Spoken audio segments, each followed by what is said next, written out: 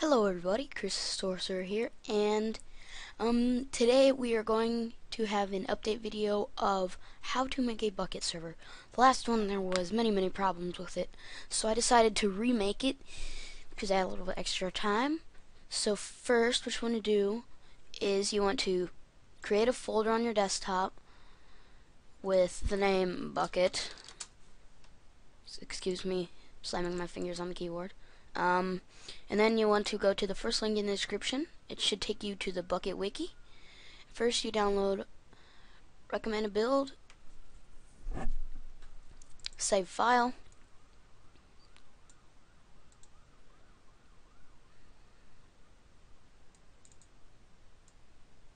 you open up your Bukkit folder, and then you wait for this to be done,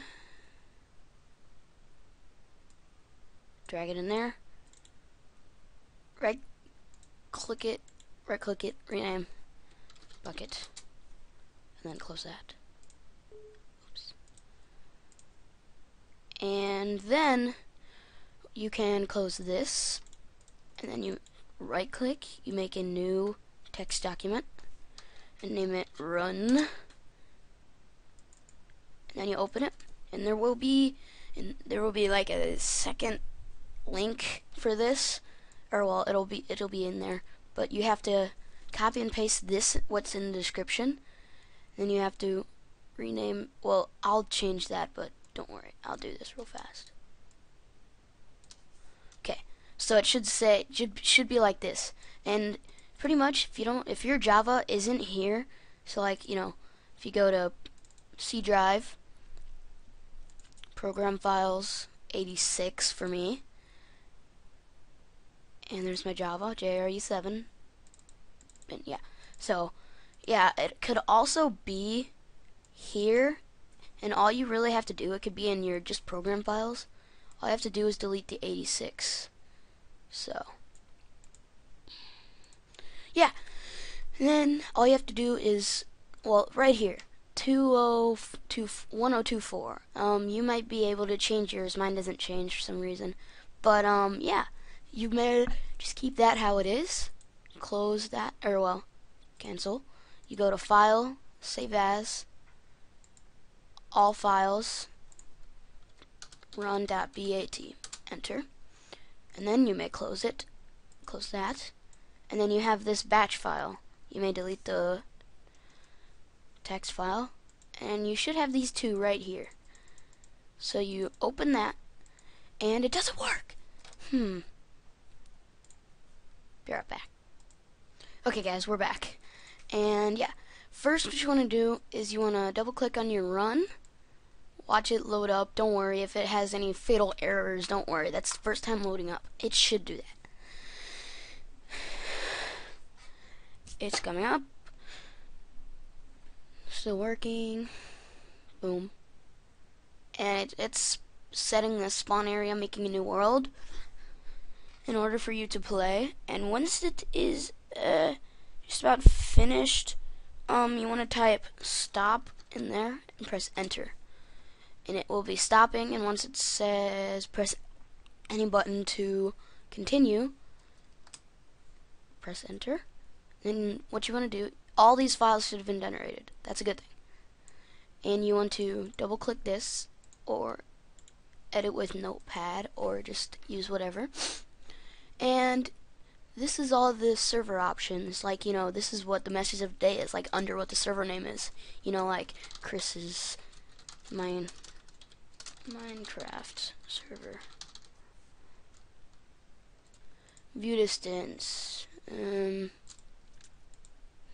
you can change monsters off, you can change the amount of players, you can change the difficulty.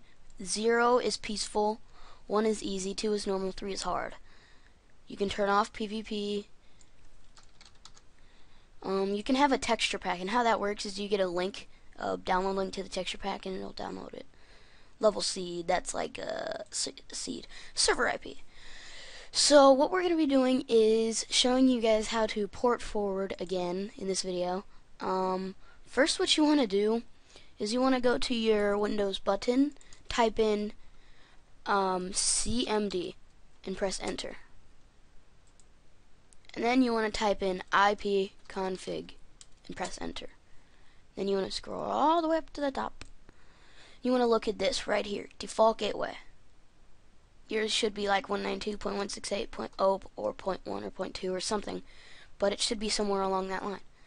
And what you have to do is you log in 192.1.1. Now, my Netgear has a password. Some people's could be admin and password, like mine is. And yeah, you know, you can't try hacking my router because you have to be connected to my internet connection for that, and to be connected to my internet connection, you have to you get it. So if you are on your router right now, you want to go to advanced, or like if you have what I have, advanced, but you want to go on somewhere the lines of port forwarding / port triggering. And yeah, if you see, I already have 2 of them. Delete service. I just deleted that one, so it'll show you guys. Okay. Service name. So what you want to do, add custom service, or you want to add your own or something along the lines of making a new one for this. And then you want to name it Minecraft server, and then the external ending and starting are the same, 25565, 25565. And for this right here, this internal IP address, you have to go back here and go to the IPv4, which is 192.168.1.3 for me. Yours should be somewhere along the lines of just like mine. So all you have to do is enter the last one. Yeah. And then you press apply. And then you are done with the port forwarding. And also you want to go here, and for the server IP, you type in this right here, the IPv4 address. So you type that in, and then you save this, and you may close this, close that. Okay, and then what you want to do is click, or first, if you want to have your friends play on this server, you go to what's my ip.org. This is optional, but you may do this. Use this code that's on top, you copy it, and that's what you give to your friends. And then you may open the server, run the server, double click the batch file, open up Minecraft,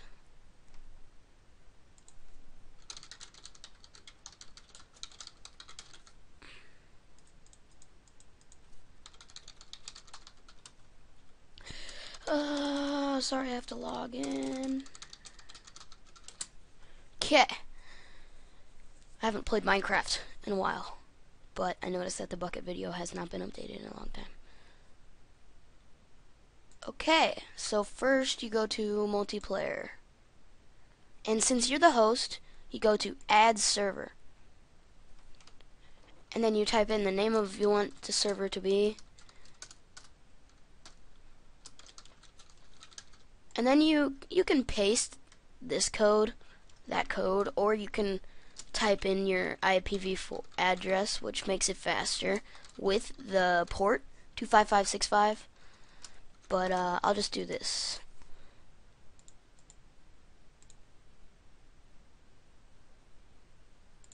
See, look, now it's not working. It's because you might have to have the port, so if anything doesn't work, feel free to put it in the comments. Oopsies.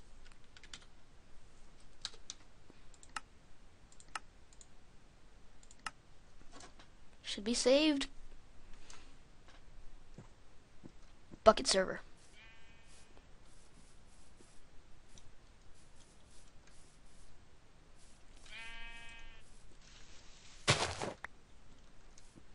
Oh yeah, if you're at your spawn, you might not be able to break blocks. Sometimes when you get plugins, which I will start doing plugin reviews and stuff. But yeah, this was Chris Sorcerer, and I'm out. Peace.